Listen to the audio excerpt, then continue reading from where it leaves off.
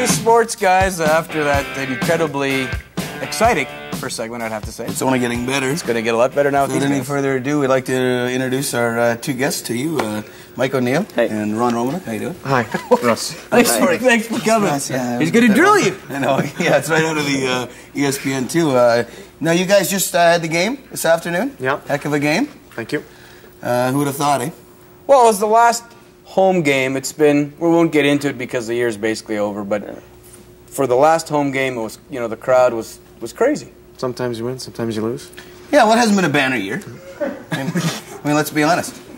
But you're right about that. That's exactly right. I've got a question right off the hop. First of all your fans are wondering about the leg. Is the leg okay? Yeah, I'll manage. And the second question is, what were you doing there exactly? And of course, explain. You're talking about when he's blocking the shot in the game a couple days ago. Now, I'll tell you, I only played, the highest I got was to Junior B. My coaches could be wrong, but they told me. And even there you were a checker, weren't you? Yeah. A grinder. Yeah. Well, when you're 14 and you're a grinder, something tells me you're not going to... I wasn't playing Junior B when I was 14. I was 12. All right, I'm sure, okay. But they told me when you block a shot, you kind of you direct your body, you have your equipment to sort of absorb the, your shin pads, maybe your pants. Often most of the equipment, you being a goalie, you could verify that. It's mostly in the front of your body. But you took it if you see the puck too. But you took a different angle. You lay flat on your stomach and turned your head the other way. And how did it? Didn't work out that well, I guess. Well, that's not necessarily true. You don't have to block it with all the pads. He blocked the shot. He did his job. I didn't have to stop. You didn't have to stop. Speaking of stopping, you happy with your season this year? You kind of had some highs and lows, and you're going to look for a job, I guess, next year, behind Timmy, or? Yeah, I hope so. I wish that I were able to get a win, but that's the only thing that was disappointing for me, I think. But it doesn't matter that much. I mean, you got like years and years and years ahead of you. I mean, you got lots of... Oh, it doesn't matter that much. Hopefully I'll be able to get a few along the way, but it would have been nice to get one early. I've got a question about goalies. There's all these things about different idiosyncrasies. Glenn Hall puked before every game. I throw up before every show. Yeah, I wish you would. I wish you would. Is there some kind of thing that you go through, ritual, or before every game? I try not to puke. Right. That's just basically one thing. That's basically one of my rules. Yeah. Really? Try not to puke. But no idiosyncrasy. Just kind of. Not really any idiosyncrasies. I just try to get the same routine going. Whether you're starting or on the bench? Yeah, regardless. Really? Yeah. How long before a game, do you know when you're going to go in?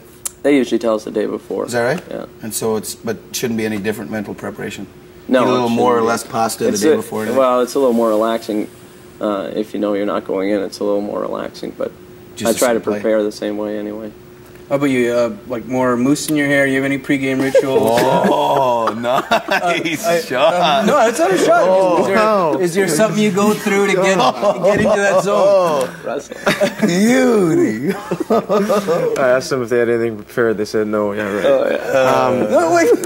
You just wish you had hair to put I mousse wish in. I did. Look at my helmet. If I had hair like that, I'd want to crack about mousse. Because your gel just doesn't cut it anymore. Well, I know. They can't improvise that well. That had to be.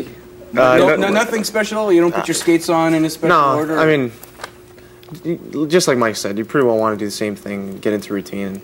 I eat a score bar. I don't know why. He jumps around a lot. Really? Eat a score bar? Yeah, I might jump around a little bit first.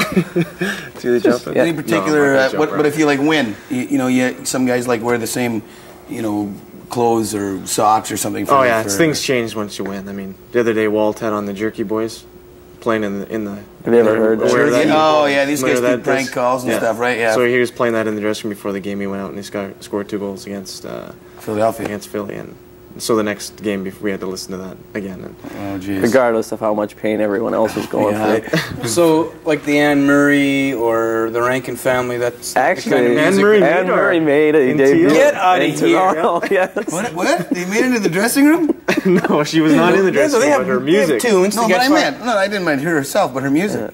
Well, she's welcome too, but her music. She's a snowbird, is what she is. Right. And nobody croons like Anne Murray. But you didn't really listen to her music we before. We were hearing for music one day in Toronto. Like we played in Toronto Saturday, I don't know, 3 weeks ago. And it was when Izzy was still here, Paul Isabart, and he was sort of in charge of the music. And somebody says, "Put on Anne Murray," and Of course, nobody thought he was gonna. So all of a sudden, we're humming along to. You must have given him song. years, like, or did put. Oh, half the guys were singing I along. have this dance for the rest of my life. I've got a great. totally different picture now between every between peers. They're going to think they're listening to the original. I have kind of an odd picture, actually. We got to go to a commercial. When we come back, more with the boys, Mike and Neil and Russ Romaniuk, And the Thunder Crunch of the week.